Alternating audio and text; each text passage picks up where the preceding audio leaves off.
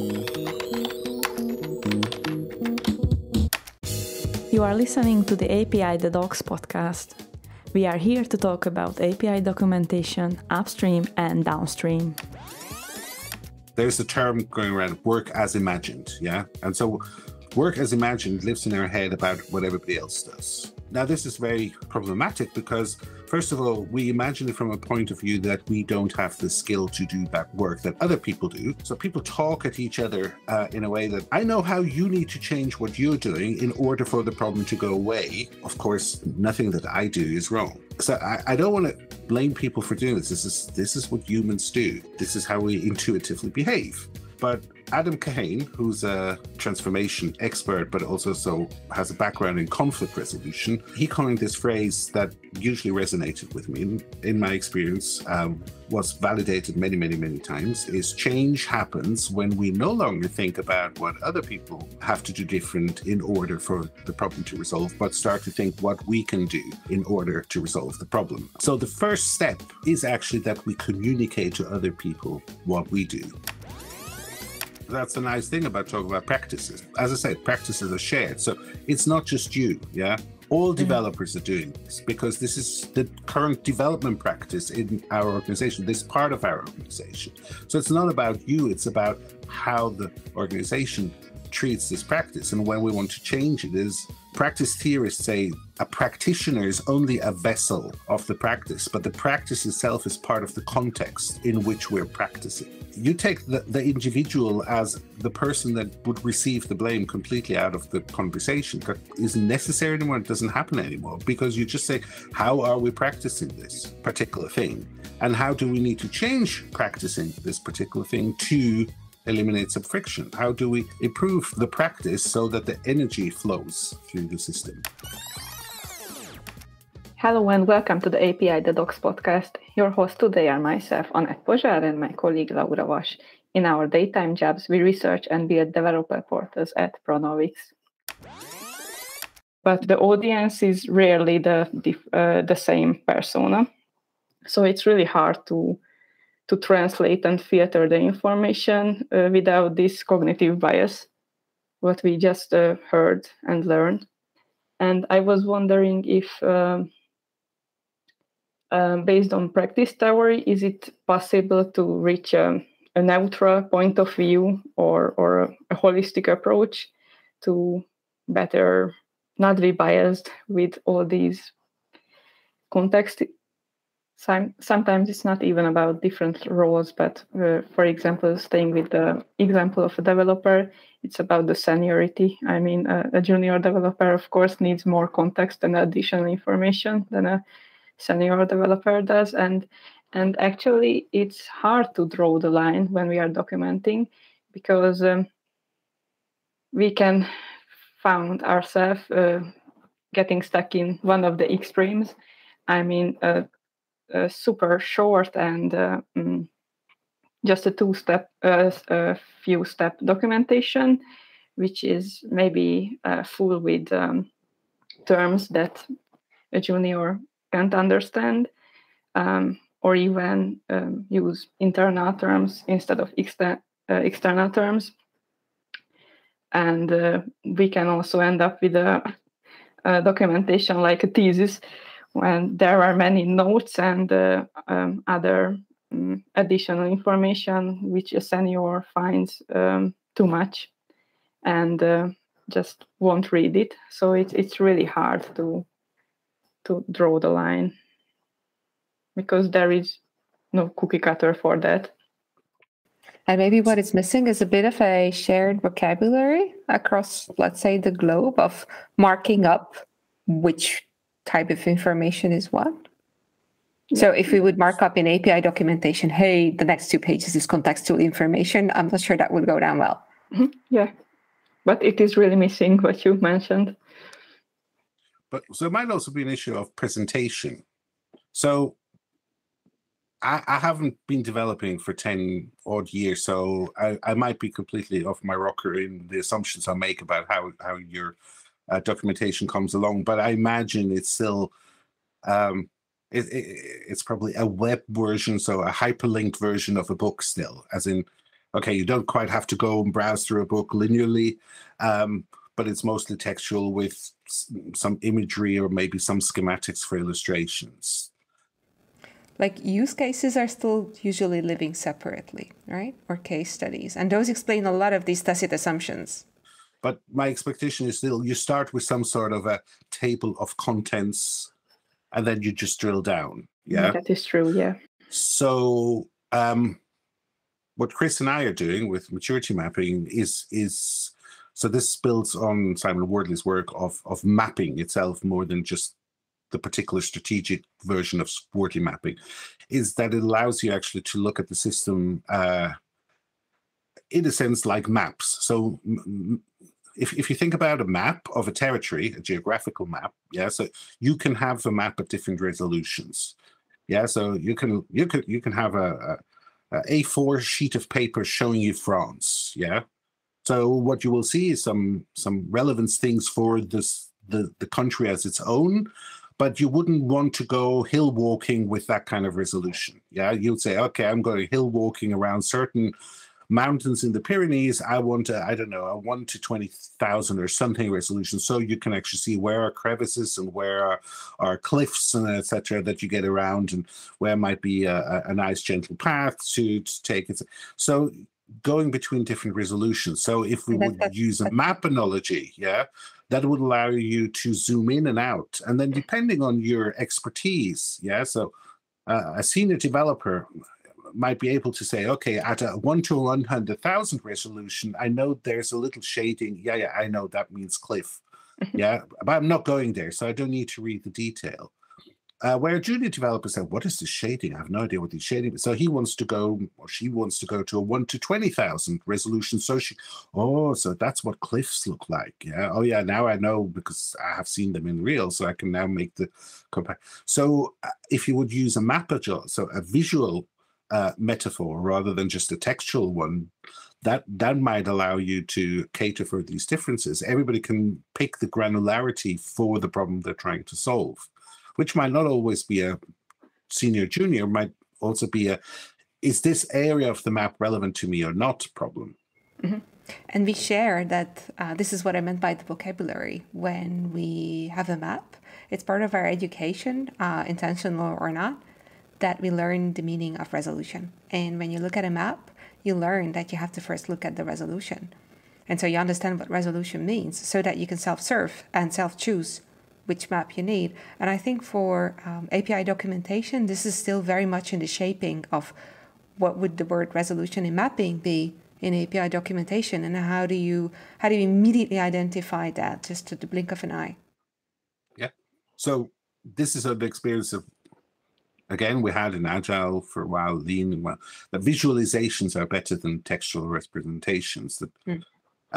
It's easy for us, especially so understanding complex interactions, dependencies, if we have a visual representation. Of course, the visual representation has to be meaningful. Not every visual representation is. So equally, we experienced lots of things in Lean and Agile that looked visual but didn't help.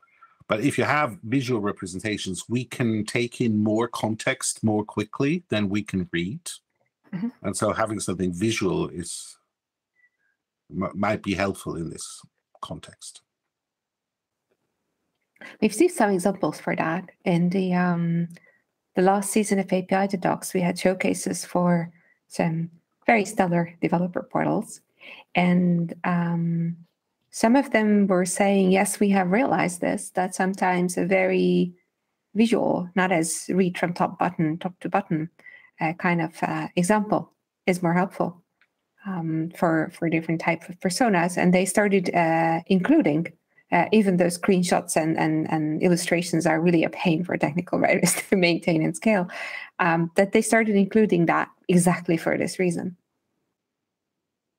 Yeah, so given that in an API documentation, you are documenting something material.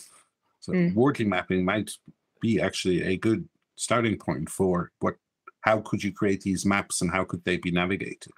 Yeah, we're used to seeing logic schemas or architectural schemas in a sort of nipping or well, not text-based form. and that this will probably have to count for APIs also, the more complex they become. Yeah, so one quality that I would say wording mapping in this context would have over classical box-wide diagrams is that it allows you to set a hierarchy in terms of, so how close to the surface of your interaction are things. So at the top of the map, you would have the things that you directly interact with. Further down, you will have things that you need to understand, but you actually only indirectly interact with. So things that are, so I have used the metaphor of membrane. Some membranes in living beings are not just, thin walls. They are like organs themselves in which lots of things happen, where some filtering happens, etc. So thinking of an API as a membrane, so there are things that really at the surface, but other things in the membrane matter too, in order to actually know what is the right kind of interaction with the API. So then wording mapping, because it allows you to encode a hierarchy that is consistent across all the maps. So once you understand the hierarchical model, then you understand you can quickly read every map. Might be just a little bit easier to navigate than a box-wide diagram. It might also help, for example, so a wording map has so the hierarchical thing is the y-axis. The x-axis is an evolution axis. You could also start exhibiting a little bit what's the maturity of the components in your API. So things that you think, yeah, they're very good and very reliable would be on the right-hand side. Things that you just started to add to the API might be on the left-hand side. So somebody who's using certain aspects of your API might say, okay, if we use these things, that might be more experimental. We need to be more careful, and we might not want to expose that to millions of our customers. Where things on the right, you would say, okay, those are reliable. We use those for the vast majority of our customers. I'm improvising here. No, but this approach can be fruitful, actually. I wanted to go into also a different angle, which is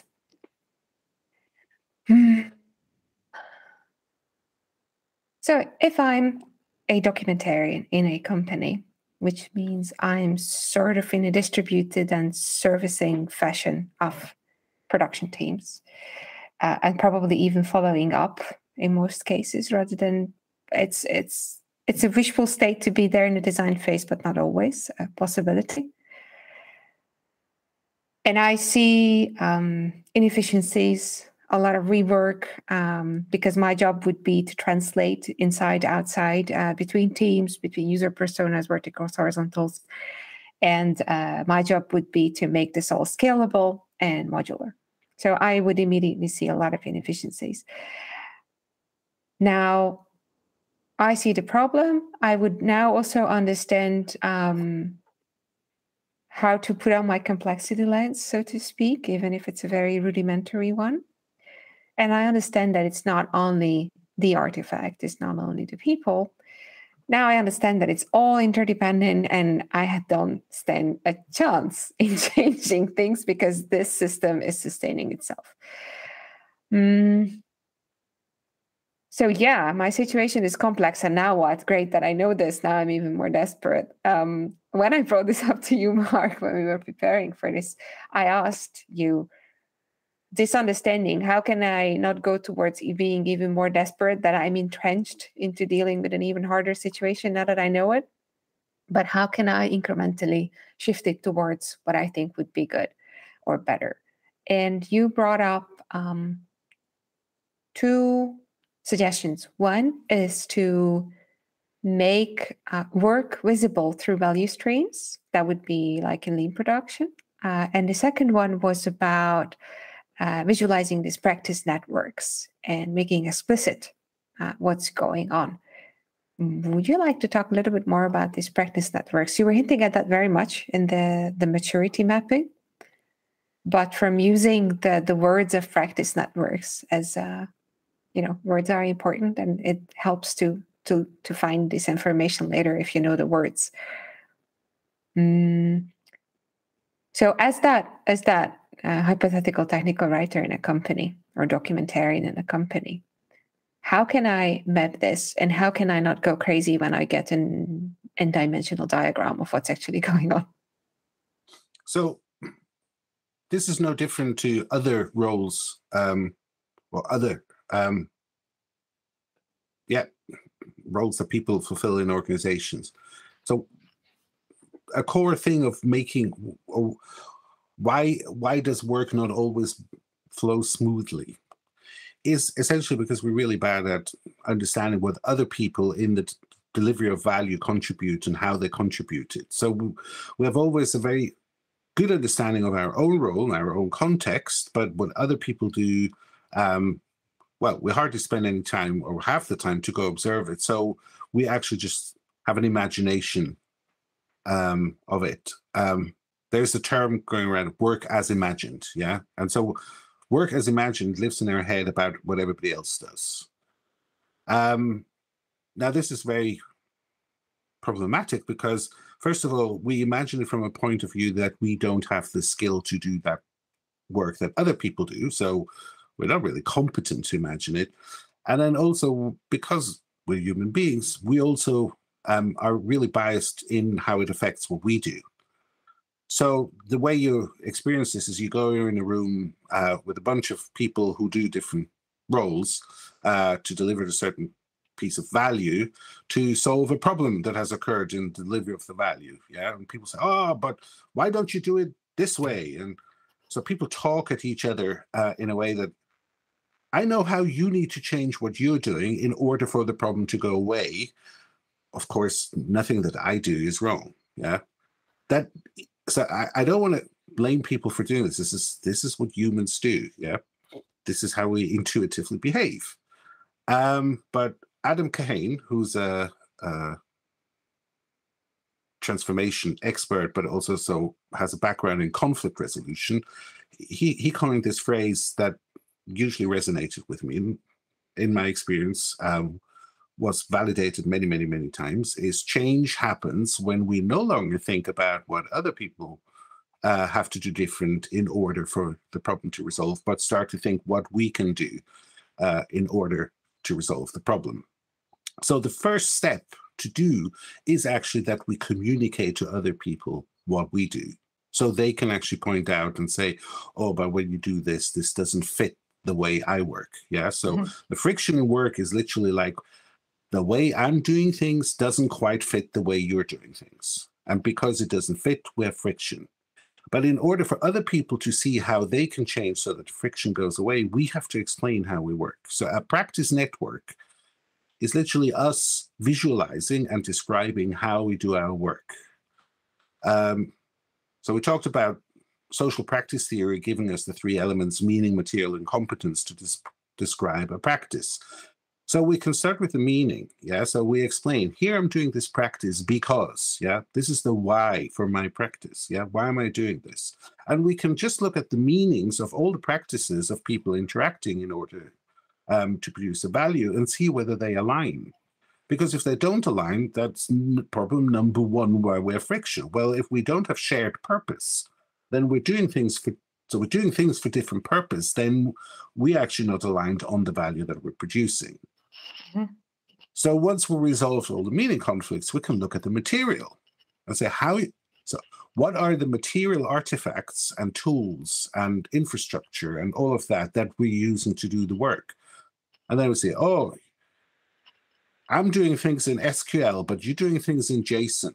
Yeah, no wonder we have friction, because every time I throw you some data over in an SQL structure, you have to translate it into a JSON structure. Yeah, so could we maybe use JSON all the way through or something like that? So that removes friction.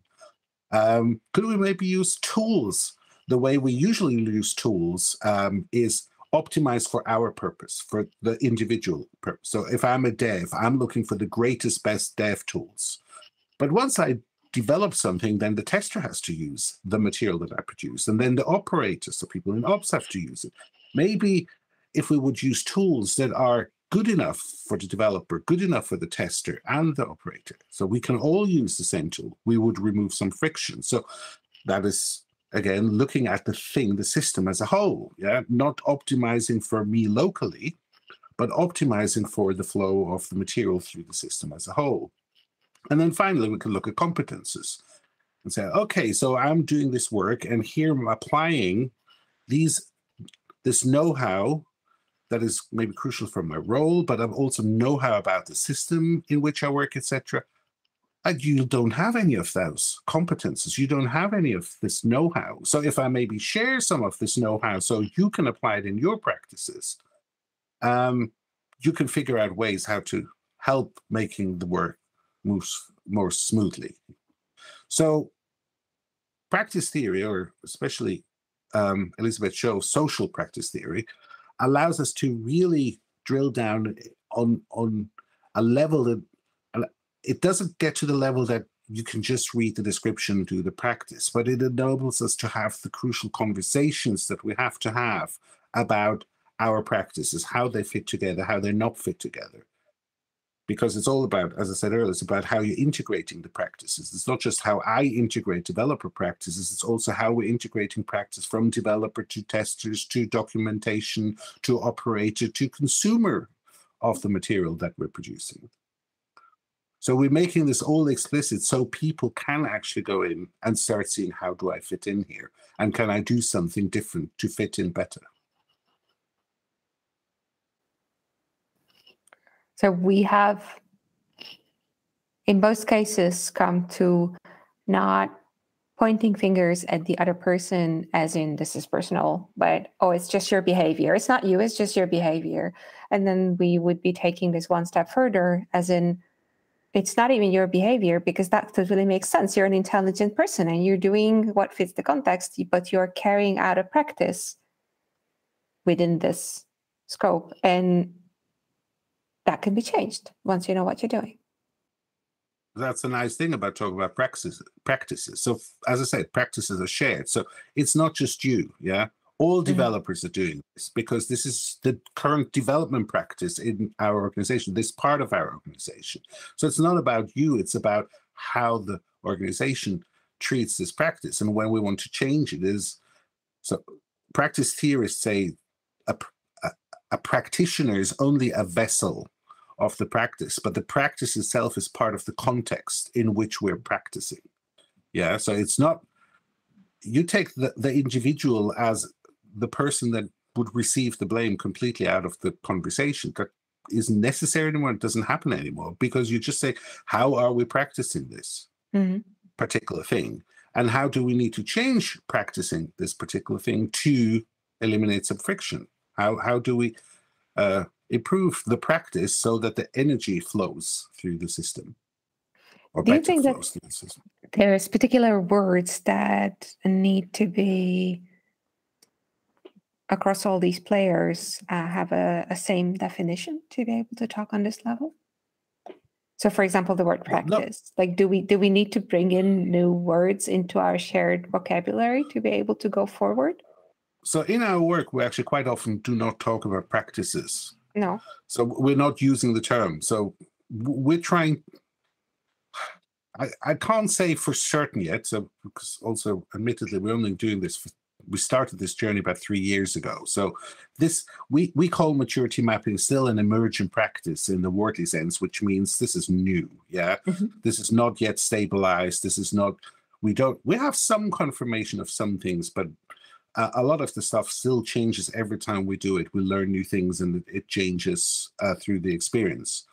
But in general, we're trying to not be very explicit about here's the theory that we're applying and you need to learn practice theory, etc. But it guides our thinking. But so we, for example, in practice theory, there's a word, yeah, how they call something when you integrate a bunch of practices. So when I said driving, it says like you're steering, you're braking, you're changing gears, you're checking the mirror, you're applying traffic rules. These are all practices in themselves. So you need to integrate them in your context. They call this a complex. And initially we talked about practice complexes and people just looked at it, googly eyes, and what are you talking about? So they would just start to realize that the word that we use in organizations for this is capability. I would just start to talk about organizational capabilities. So as a development team, what capabilities do we have? Oh yeah, so we can do trunk-based development.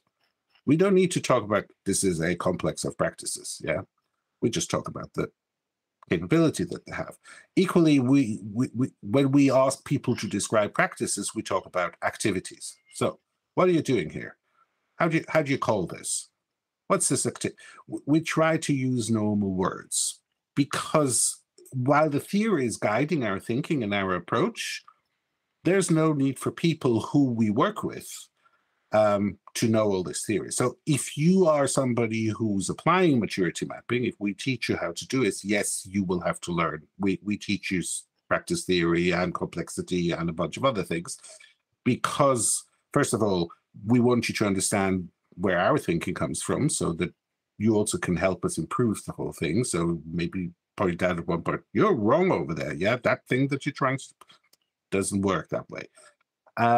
But the people we do this with, we use their vocabulary. But what applying this has shown us is that there needs to be more shared vocabulary between them about how they call these things, yeah, that they're using, tools, materials, flows, etc. And that there is, in general, a lack of shared vocabulary in the first place.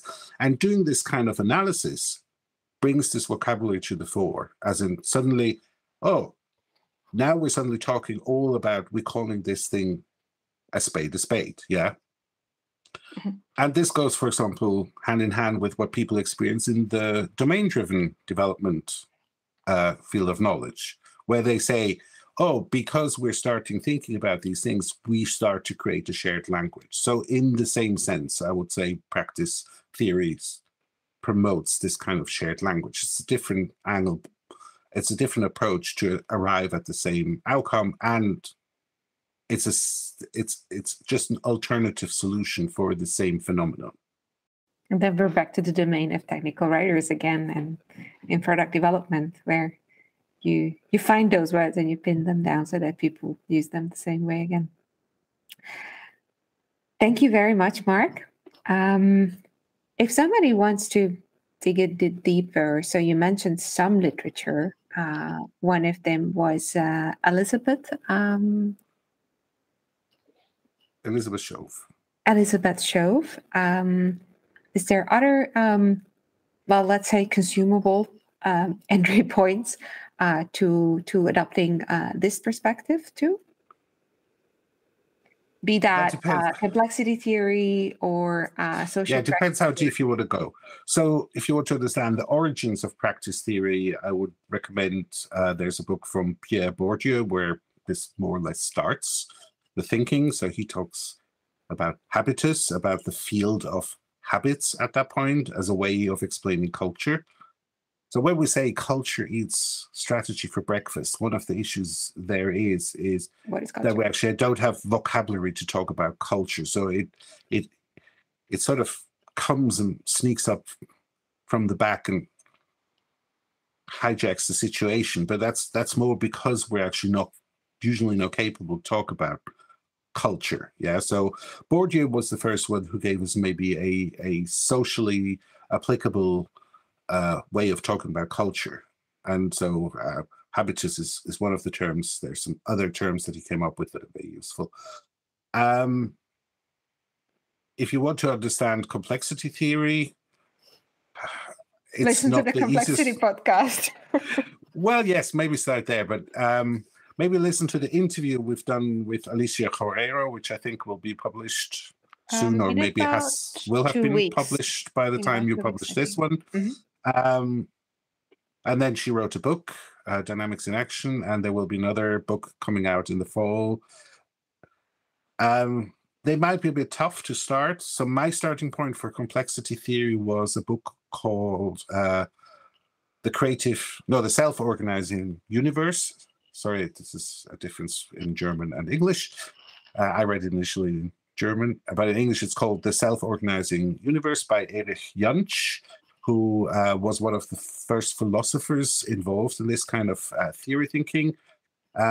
The first part of the book really explains complexity theory, or the thinking behind complexity theory, in a very nice and accessible way. It is written was meant for the public, for general public, for lay people, so it makes it very accessible. The second part is very speculative, so I think you can skip that. In order to also maybe understand why context becomes more and more important, even on a political and societal level, I can recommend Bruno Latour, who also introduced us to this term of social construct, who basically show even scientists, when they create facts, how they are socially constructed and how they are contextual. And maybe just to give you an alternative to Elizabeth Shove, or a further source that I find very useful for practice theory, is Silvia Gerardi. That's Gherardi. She wrote several books and articles about how you apply actually practice theory in observational studies. So that was very helpful for us also to start to understand how do we interact with people so we can start visualizing these things and make them tangible. Thank you. And it's a bit of a closure. So why is this important? Because we can't hide from this anymore, especially documentarians. Since they have to document systems, they have to understand that this is becoming undeniably complex. And until you understand that, you cannot possibly document it properly. If you say so. I don't fully agree with that. And here I was trying to say something that would fit on a book cover. I buy that, but just because I have the same experience with other roles. So this might be also just one more thing to jot in. So if you look at it through the practice lens, role is not something you are. Yeah, it's not like you are a developer or you are a tester. So role is a persona that you are performing in a specific context to achieve a specific outcome. So as I said, practices are something where you reproduce an outcome reliably. So the role is just a persona you perform. But in order to actually improve how we work, so we all don't want to be stuck in a role identity. We want to be able to perform whatever is necessary to produce outcomes.